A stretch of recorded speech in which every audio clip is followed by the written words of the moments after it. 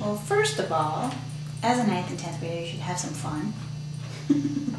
And you should start thinking about what you should do in the classes that you're taking to make sure that you're getting the right amount of credits in order to graduate on time, and that you're taking the correct level of challenge of classes for yourself. Parents can sort of sit and watch and encourage your children to read in preparation for those tests and preparation for classes, to think about who they are and what their interests are, but don't hold on to it because it'll change in a week and then it'll change 2 weeks after that.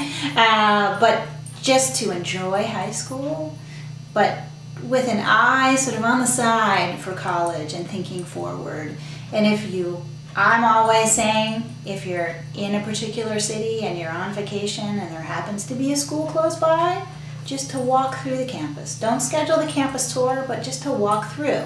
Because then students can get a sense, do I want an urban campus? Do I want a rural campus? Do I want to be close to home? Do I want to be far away?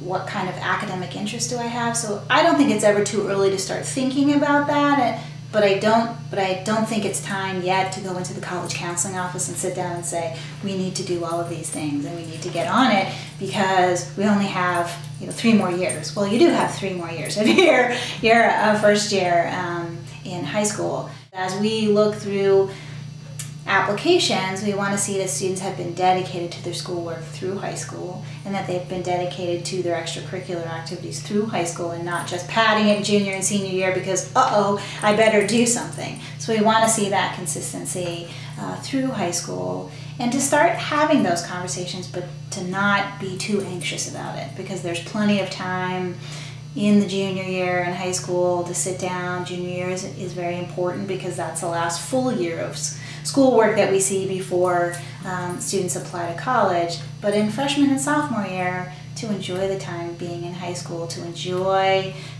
your friends as a student, parents to enjoy your children, and don't be too anxious.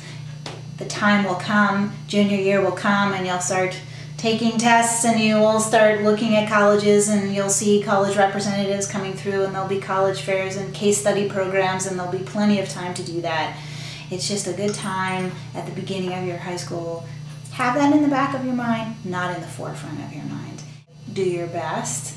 And we look at trends when we're looking at high school grades, so be sure that you're sort of on an upward trend as you go each year, or remaining constant and doing your best in those classes, and that you're in the appropriate level of those classes as well. Because oftentimes students will say, well, I have to be in these honors classes, I have to be in these AP classes, because if I don't, I'm never going to get into college. But if you're not qualified, or math is not your subject, or history is not your subject, don't push yourself because you think you should take it.